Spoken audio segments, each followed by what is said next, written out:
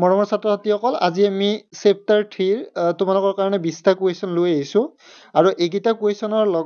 কুৱেশ্যনকে তোমালোকে ভৰসা নকৰিবা তোমালোকে কলেজৰ যিখিনি চাইছা বা বেলেগ যদি ইউটিউব চেনেল চাইছা সেইখিনি লগত এড কৰিবা অকল এইকেইটা চাই নাযাবা ইয়াতে 20টা আছে ঠিক আছে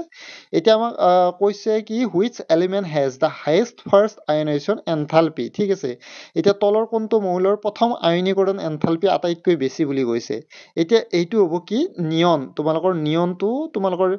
হ'ব এইটো হ'ব 1 নম্বৰটো তাৰ পিছত নেক্সট তোমালোকৰ কি হ'ব which element has the highest ইলেক্ট্ৰনেগেটিভিটি কোনটো মৌলৰ আটাইতকৈ ইলেক্ট্ৰনেগেটিভ বেছি তোমালোকে সকলোৱে জানা ফ্লৰিন ঠিক আছে ফ্লৰিনৰ ইলেক্ট্ৰনেগেটিভিটি আটাইতকৈ বেছি সেইটো তোমালোকে মনত ৰাখিবা next which of the following is the correct order of ইলেক্ট্ৰনেগেটিভিটি for the elements এইকেইটা মৌলৰ বিদ্যুৎ ঋণাত্মকতাৰ শুদ্ধ ক্ৰমটো আমাক সুধিছে এতিয়া মনত ৰাখিবা পৰ্যায়িত তালিকাৰ লেফ্ট টু ৰাইট যিমানে যাই থাকিবা সিমানে তোমালোকৰ ইলেক্ট্ৰনেগেটিভিটিটো বাঢ়ি গৈ থাকে তো সেইবাবে তোমালোকৰ কাৰ্বন নাইট্ৰজেন অক্সিজেন ফ্লৰিন ধুনীয়াকৈ বাঢ়ি যায় আছে তো সেইকাৰণে ইয়াৰ ইলেক্ট্ৰনেগেটিভিটিৰ ক্ৰমটো পুৰা কাৰেক্ট আছে শুদ্ধ আছে ঠিক আছে তাৰপিছত নেক্সট তোমালোকে চোৱা which of the following elements has the highest electron affinity বুলি কৈছে এতিয়া মনত ৰাখিবা ইলেক্ট্ৰন এফিনিটি আটাইতকৈ বেছি হোৱা মৌলটোৰ নাম হ'ব ক্লৰিন কিন্তু তোমালোকে এইটো মনত ৰাখিবা ঠিক আছে ফ্লৰিন নহয় ক্লৰিন এইটো হ'ব তাৰপিছত নেক্সট 5 নম্বৰটো চোৱা what is the name of the element with atomic number 101 এইটোক ক'ম আমি মেণ্ডেলিভিয়াম বুলি ক'ম মেণ্ডেলিভৰ নামত থোৱা গৈছে এই মৌলটোৰ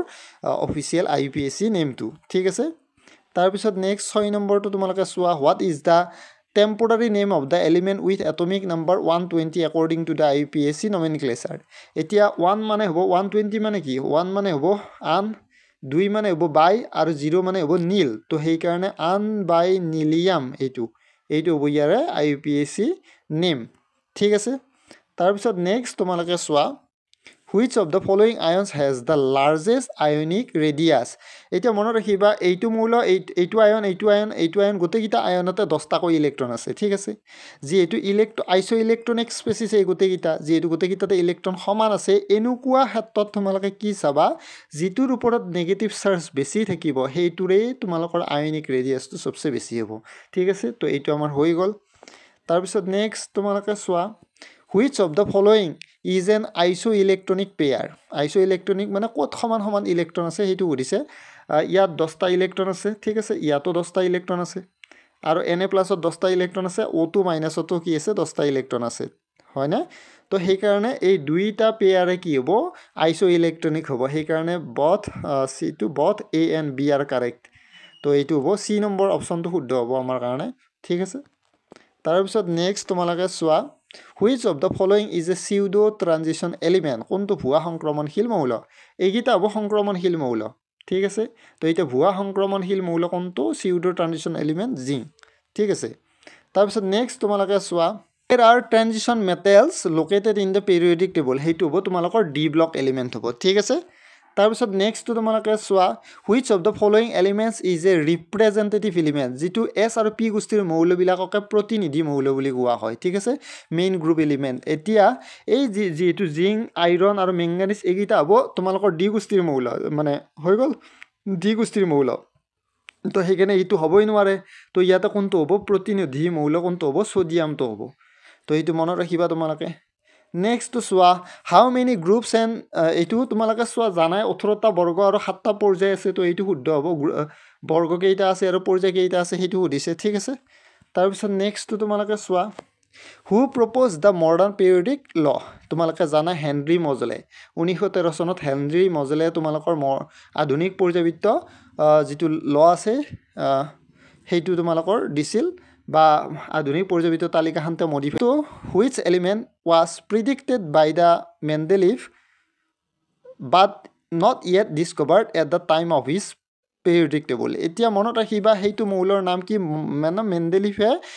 দুটা মৌল আৱিষ্কাৰ হ'ব বুলি তোমালোকৰ ভৱিষ্যতবাণী কৰিছিল সেই দুটা মৌল কিন্তু তেতিয়ালৈকে আৱিষ্কাৰ হোৱা নাছিল তো সেই দুটা মৌল আৱিষ্কাৰ হ'ব বুলি ভৱিষ্যতবাণী কৰিছিল সেই দুটা মৌলৰ নাম কি গেলিয়াম এণ্ড জাৰ্মেনিয়াম ঠিক আছে ইয়াত গেলিয়ামটো হ'ব তাৰপিছত তোমালোকে নেক্সট চোৱা what is the main criterion use for the arrangement of elements in the modern periodic table